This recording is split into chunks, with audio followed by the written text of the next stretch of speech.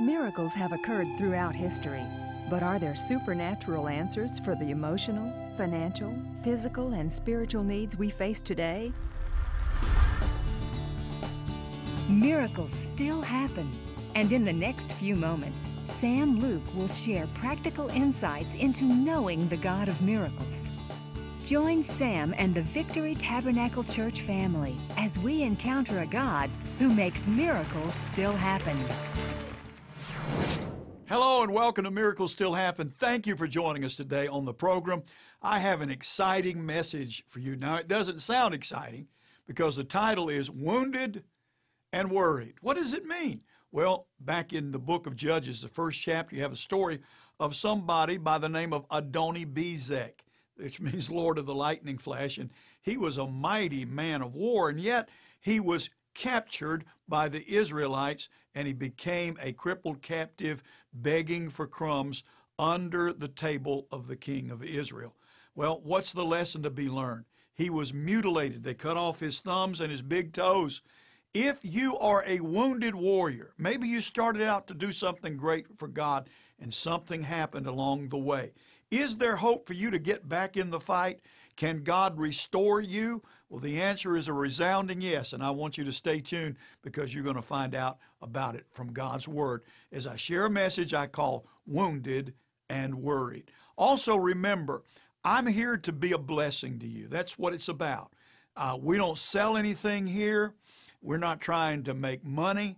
We just are here to love you and to share the good news of the gospel with you. So I have a gift for you. There are no strings attached, but I want you to have it, and you can have it if you call me today. It's 804-744-8881. That's 804-744-8881. Now, you keep that number handy because you might want to call through the program or after the program or even after we're off the air.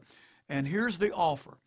My wife and I prepared a series of scriptures and prayers and music that would bless and inspire and encourage you. So maybe you're one of those wounded warriors and you feel like giving up. I believe when you listen to this, you'll be encouraged. The Word of God gives light, and as you hear the Word of God, you'll be strengthened in the inner man and rise up to do great things. So I want to send it to you absolutely free. And again, the number to call is 804-744-8881. That's 804-744-8881. So do it right now. Let's go together into that service that's already in progress, and I'm speaking on the subject, Wounded and Worried.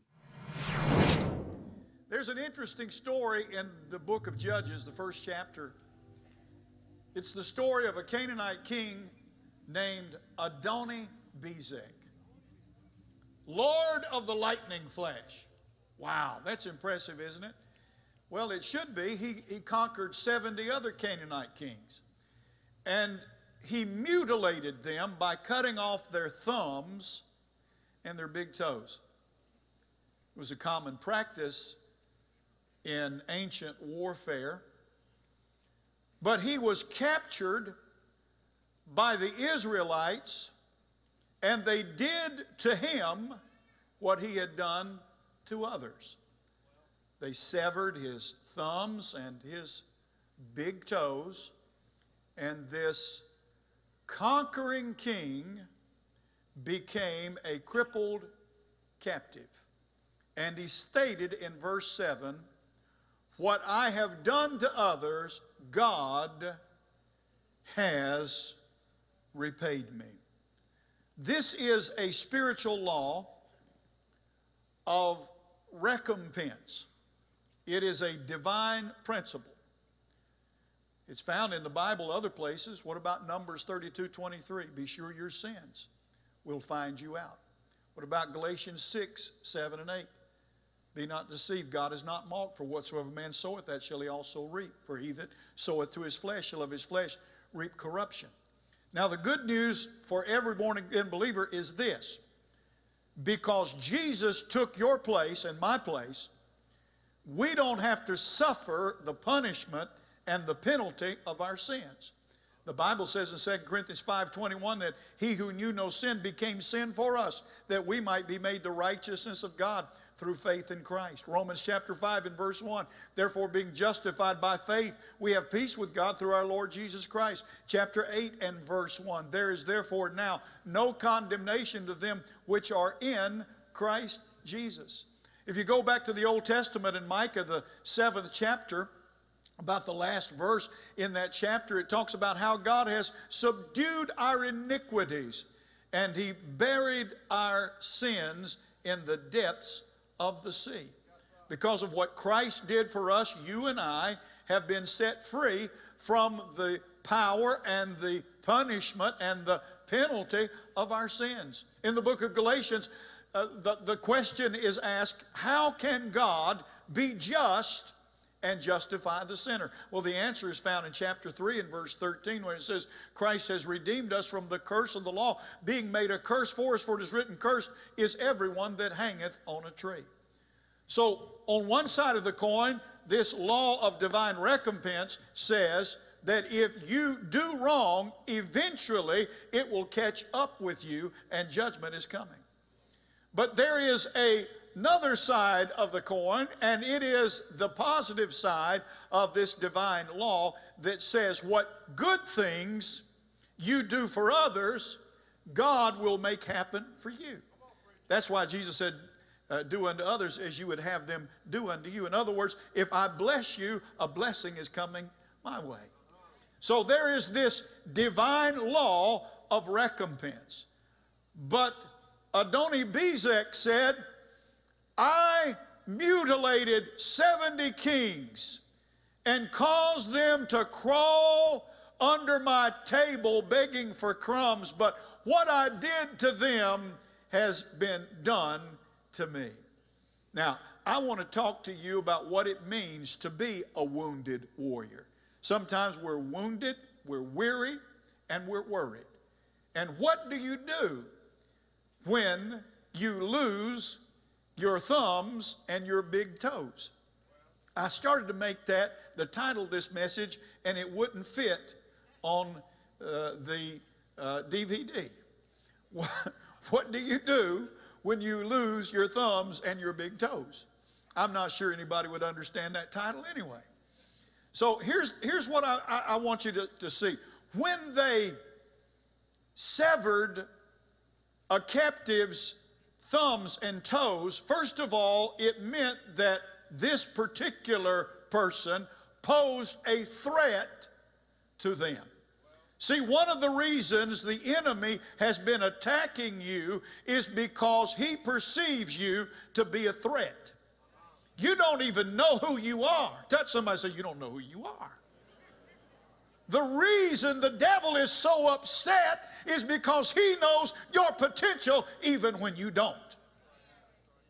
And so what he wants to do is to incapacitate you. See, a person was mutilated who was a warrior because they wanted to incapacitate them and they wanted to humiliate them.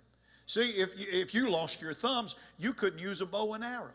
You couldn't hold a sword. You couldn't grip a sword.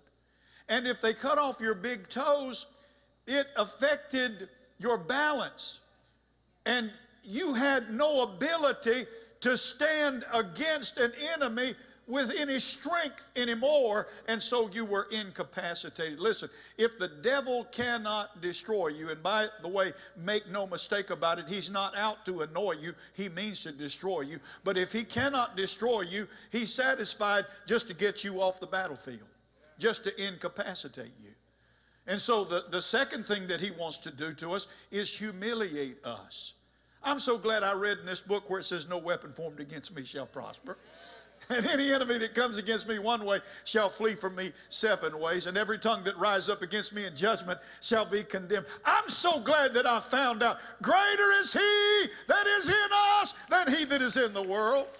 I'm so glad that I read in there where it says that God causes us always to triumph over the enemy through Christ. And Jesus said, I give you power and authority over all the power of the enemy. Somebody give God praise this morning.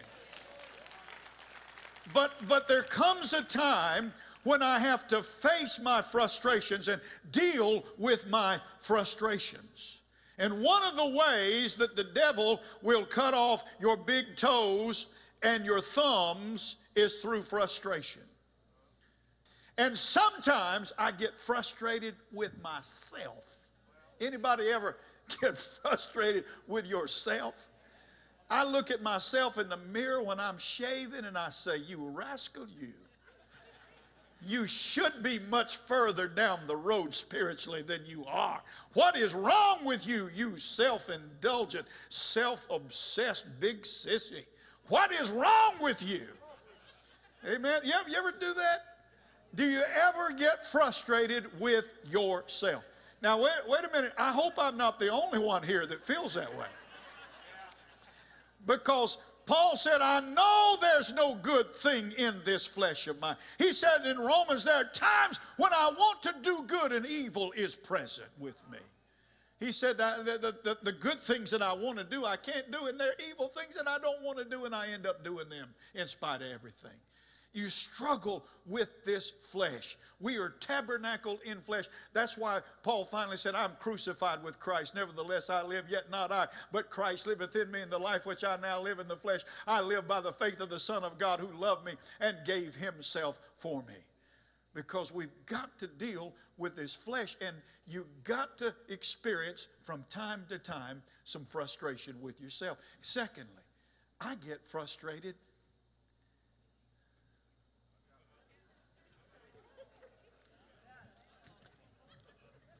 with you. I said it. When people are disloyal and they're unfaithful, it robs me of my passion. I get distracted. I lose my vision. And so sometimes I not only get frustrated with me, I can get frustrated with you. I remember as a young minister, I went to a man one time, and I was trying to talk to him about what I really felt like God wanted to do in the church. And I said, well, I just have a vision of doing this. He said, now, young man, let me tell you something. I've been in the way for 40 years, and I came this close to telling him, I know that's the problem. You're in the way. Get out of the way so we can do what God wants us to do. But I didn't say it. But I get frustrated with me. I get frustrated with you. Now, wait a minute. Hold on a second. I'm not finished. I can even get frustrated with God. Because if God is in control, then why does he allow certain things to happen to me? And I say, God, why did you allow this now? Of all times, why now? Why this? Why did you let it happen to me? And then I remember Romans 8:28. God works all things together for good to those who love him and are called according to his purpose. I remember Psalm 46. God is our refuge and strength, a very present help in trouble. Therefore will not we fear, though the earth be removed, and though the mountains be carried into the midst of the sea, though the waters thereof roar and be troubled, and though the mountains shake with the swelling thereof. The Lord of hosts is with us, and the God of Jacob is still our refuge. Hallelujah. And God is working his plan in your life and in my life, even when we can't see it. Now, I got to tell you that sometimes there's this thing that is called the discipline of detours. Everybody say the discipline of detours. And what many times appears as a detour is actually part of God's plan to toughen us, to try us, and to test us. I hear people say, God knows. God knows. Yes, he does, but you don't. God knows. He'll say, God knows what's in my heart. Here it is. But you don't. Not always. You think you do. You ever heard anybody say, I'll never turn back. You can count on that. And the first time there's any kind of opposition, they wilt like a wet noodle. You just thought you knew what was in your heart. I'll never quit on God. God never quit on me. And the first time the pressure's turned on, I got to get out of here. I didn't sign up for this. So you don't always know what's in your heart. But what God will do is God will allow certain circumstances, and he'll allow situations in our lives so that he can test and try us and ultimately toughen us up so that we can be everything that God wants us to be. When God led the children of Israel out, he took them by way of the Red Sea, and the Bible says it wasn't near. That's an understatement. That's like saying the Titanic had a little leak. He led them by way of the Red Sea because he knew that if they encountered enemies, they wouldn't be able to stand. And God said, I've got to do something. You're slaves. You have a slave mentality. You're desperate. I've got to get you to the place where you're sons and you can be dependent. And if I can get you to that place, I can take you to another mature level called soldier, so that then you can become delivered and do what I want you to do. So as slaves, you're desperate, but as sons, you're dependent. And as soldiers, you're delivered. And so God says there's a process, and that's why he led them out into the wilderness, and it took him 40 years to get Egypt out of them. It took him one night to get them out of Egypt, but it took 40 years for God to get Egypt out of them. Somebody say amen. The wilderness is necessary in our lives because many times we aspire to a ministry that exceeds our present level of maturity. When David went to meet Goliath, he rehearsed the story of how God had allowed a bear to come out of the woods and a lion and to test him, so that before he met Goliath, he was ready because he knew what God could do in the crucible. He knew that Christ, we know today that Christ is the Christ for every crisis, and he'll help you through every situation. So I've stopped praying for God to release me. I'm just praying that God will mature me. Wherever you find significant ministry, you'll find sacrifice. One of the things about our generation that just boggles my mind is that we've now arrived at the place where we don't want to talk about sacrifice. And it's seeped into the church. Jesus said, if you're going to be my disciple, deny yourself, take up your cross and follow me. But we don't even want to be inconvenienced. We don't want to talk about discipleship because we know that it requires self-sacrifice and self-denial. But anytime you find significant ministry, you'll find that somebody has made a sacrifice. There's this great story in the Bible about a man by the name of Ornan. Everybody say Ornan. Aren't you glad your name is not Ornan? What a name. There's a lot of crazy names in the Bible. Hazel Pony. How would you like to have that name? Anub, A-N-U-B. I'm glad my name is Sam.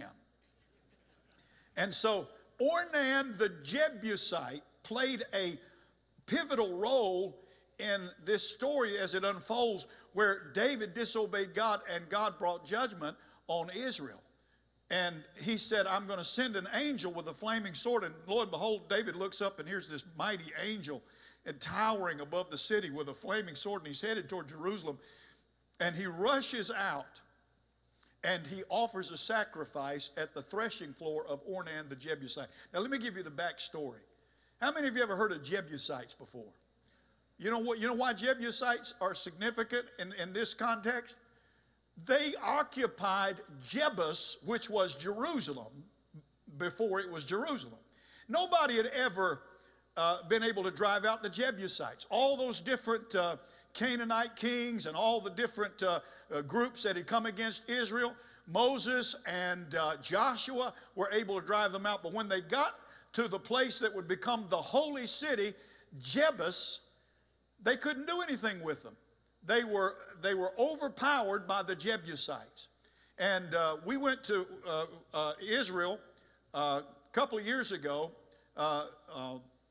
Gloria and Roy were with us on that trip. And we went into the tunnel that was dug by the Jebusites from their city, their fortress, down to get water. And that's how David managed to get up in the city. And he told his mighty men, he said, the first one up, I'm going to make you a captain. So, boy, they go up into the city and they take Jebus. Now, here's the point. Ornan the Jebusite was used in this story, and what I'm trying to tell you is you may feel like an outsider. You may feel like you don't belong. You may feel like, well, I wasn't raised in a Christian home. Well, I didn't go to a Christian college. Well, I didn't have all the benefits and blessings that some of these people have that seem to be enjoying Pentecost. I'm kind of an outsider. I wasn't raised this way. Some of you may have been raised in Catholicism. Some of you may have been raised as a first-class, genuine, bona fide heathen. Card carrying. You don't have all those stories that some of us have, but you say, I'm an outsider, but God brought me in. I was outside, He brought me inside. Amen. And so Ornan was not an Israelite, he was a Jebusite. And when David comes down and sees this angel, guess who else sees it? God allowed Ornan to see it too, an outsider. And for some reason, Ornan must have done something to help David because he was given prime property. And so he looks up and sees what David sees, and he says, let me give you this ground, this parcel of ground. And why don't you take my oxen and you can kill him, and we'll cut him up and we'll let him be the sacrifice. And we don't have any wood. Quick. He said, let me give you my implements, my farming implements, the plow. We can break that up and burn a fire here. And he had it all figured out, and David looked at him. He said, how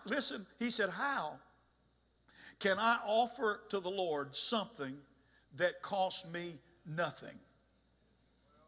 And some of you are being blessed on somebody else's sacrifice, and you don't have any appreciation for it. We didn't just come in here yesterday and start having church. If you want to go up and look on the walls, and we'll put them on both walls up in the office area and on this side in our new classrooms, there are pictures of the progression of this church, where it started, how it got started, and those that have made a sacrifice, those who prayed and fasted. We didn't just start praying on a Monday night since I got here. You've been praying, you've been fasting, you've been believing God, you've been trusting God. Some of you for 40 years or longer, you've been holding forth. You've been saying, I'm going to believe God. The great things that are going to happen here will be because of the sacrifices that somebody made a long, long time ago. You don't know their name. You won't know them till you get to glory. But somebody said one day, right here in Richmond, Virginia, there'll be a church that preaches the gospel of Jesus Christ, and will bring deliverance to the captives, and we're going to be a part of it. And I'm grateful to God for all those that have gone before us. We're standing on the shoulders of great men and women that have sacrificed. But David said, listen, this is not how it works.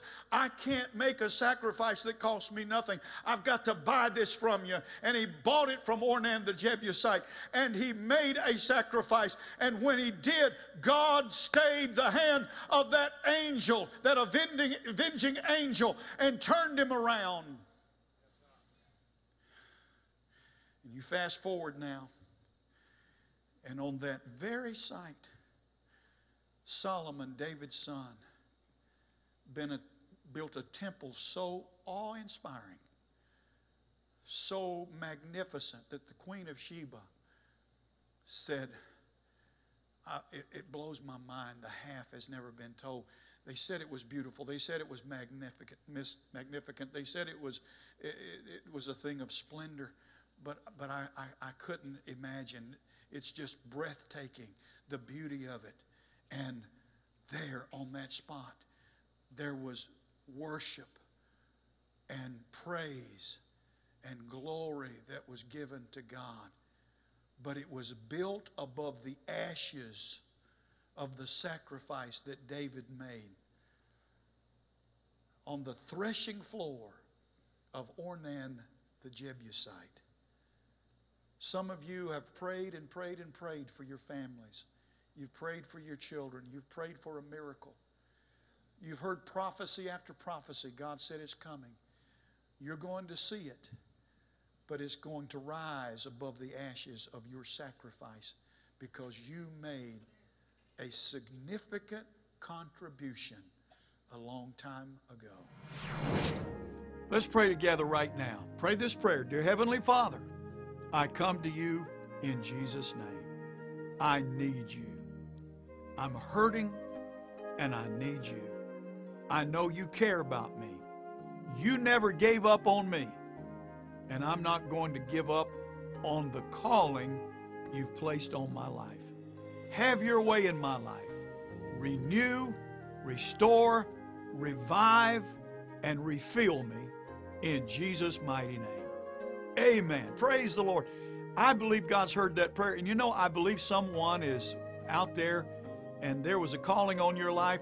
Some time back, you took a wrong turn.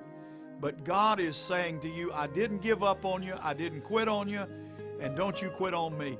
You come to God today in faith, and God will restore you, and God will take you where you need to be for Him, and He'll do it today. It's not going to be a long process. It won't take you weeks or months or years, but today God will restore you completely and fully. I want to hear from you.